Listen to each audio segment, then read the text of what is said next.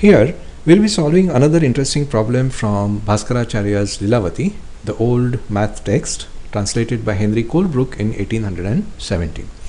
The problem statement says one pair out of a flock of geese remained sporting in the water and saw 7 times the half of the square root of the flock proceeding to the shore, tired of the diversion. And then Bhaskaracharya is asking his daughter Lilavati, tell me dear girl, the number of the flock. So I have highlighted the numerical values given here. One pair means just 2 geese remain in water after the remaining flock which happened to be 7 times half the square root. So square root multiplied by 7 by 2 have flown off to the shore because they got tired of swimming. Well, let us put this in mathematical form. So this is the equation that we have here. Say x is the quantity originally present in the flock and 7 upon 2 times its square root have flown away. So that I have subtracted and that has left behind the right hand side, which is 2. Now, like always, we'll try to solve this in a graphical manner, and this equation tells us that it involves quantities x and its square root. So for x, let us choose this number line and call it our x-axis. While for root of x, we'll be taking the vertical direction or the y-axis, and that will create a graph of root of x against x, or y is equal to root of x. If you want to plot this graph in a manual fashion, you will have to do a lot of work, like first getting a few points, say 0 and its square root, so 0, 0, then 1 and its square root, say 1, then 4 and its square root, which is 2, then 9 and the square root 3. So like that I am taking all the known squares and their square roots. So 25 we go up 5. Then these 6 points that we have got, including the origin of course, will have to be interpolated, connected with a smooth curve.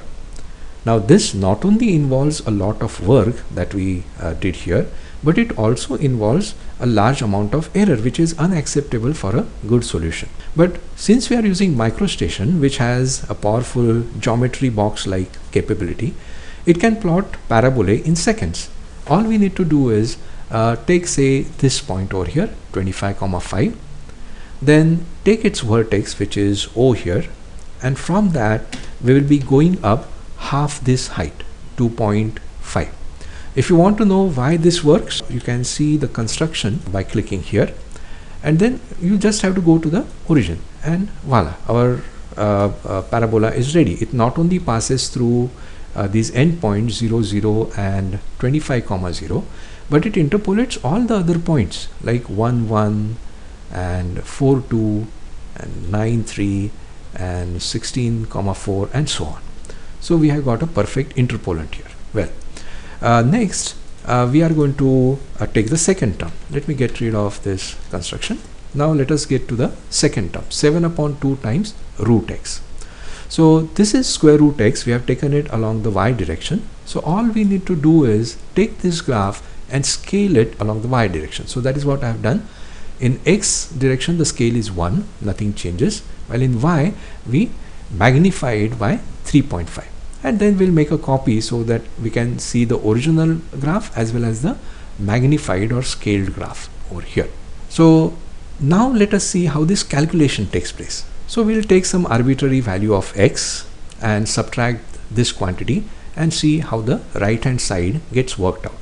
So for that I have taken some arbitrary value of x, say 20. From there I will plot a vertical line till it hits the graph of 3.5 times root x. So this is the quantity, this vertical line's length is a quantity that needs to be subtracted from x, the horizontal line's length. So how to do that? Well, take this vertical line and rotate it about this point. So now we have taken x, and from that we have come back 3.7 times root of x. So whatever remains here is our quantity on the right hand side. Of course, this construction can be simplified if you realize that this vertical line and this horizontal part are having the same length. Moreover, they are perpendicular.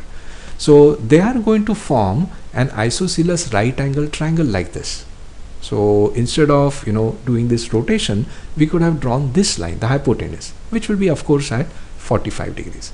So that gives us a construction for solving this problem. Of course, in that case we will not be starting from x because we don't know it. Instead we'll be starting from this quantity on the right hand side. So let us do that. Let us take the quantity on the right hand side, which is 2. From here I'll draw a 45 degrees line till it hits this graph of 3.5 times root x, and then from there I just drop a vertical down, a perpendicular on the x-axis. Wherever it hits the x-axis, that is our solution.